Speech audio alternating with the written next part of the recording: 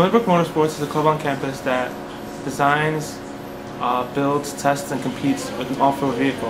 Every year we design a car during our fall semester. We have seniors on the team who do it as their senior design project. During the spring semester, it's all about building the car. SAE, Society of Automotive Engineers, has 3 competitions in the United States every year. SAE gives you a task. There's a whole rule book on the way you can design stuff. This competition gives you an experience of what real-life engineering is going to be like. This competition entails more of the design, cost, all aspects of the vehicle.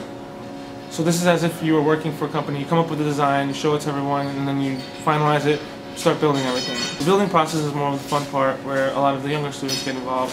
So you get hands-on experience with many different manufacturing tools that are available today. Each year we try to improve upon our last year. 2 years ago we received 3rd place. Last year we received 2nd place overall in an international competition, and we were the 1st place American team. This year we're of course going for 1st place, and we've done a lot of things to the car to make it faster, quicker and better. We build the car from scratch. We buy everything, we design everything. The only thing that's given to us is the motor. All the team has the same engine. Us, the student, would decide what material to choose based on what you have learned in class and asking your teachers. This year, obviously, we're trying to get 1st place.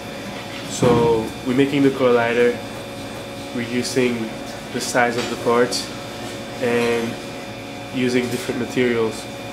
I started as a freshman, and I came into the club. I saw the car at one of the orientations, and I loved how professionally built it was. I love building cars. I love playing with cars. I love cars.